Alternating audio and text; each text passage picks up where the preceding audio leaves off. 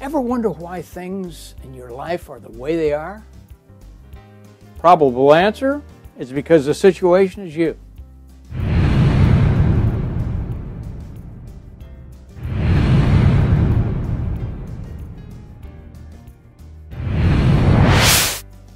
Gary Greenfield. And in fact, you had a direct hand in creating the situation through your own mental images and effort.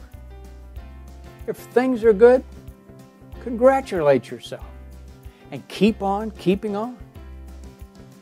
As the saying goes, if you continue to do what you have always done, you will continue to get what you've always got.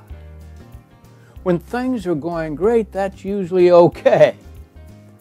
On the other hand, if things aren't good, then it's time to recreate your situation with new mental images and more disciplined effort to follow through on the promises you made to yourself. I like the thought that you must work as hard as the person you dream to be. The work has to come at both levels. One, your mental approach to things, and two, the disciplined effort you put forth to change or improve things in your life. From your mental approach to life, you can't think like a victim. Victims don't control their circumstances usually.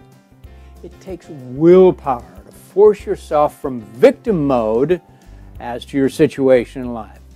Don't give in. Force yourself to face your issues and tell yourself over and over, you will do what it takes to make your situation what you would prefer it to be. Then comes the need for disciplined effort to follow through on what you said you needed to do. It means you must develop a detailed plan of action and then execute on every detail. In summary, your situation shouldn't be one where you are spending too much time wondering why. It should be a situation you help create and don't want to deny.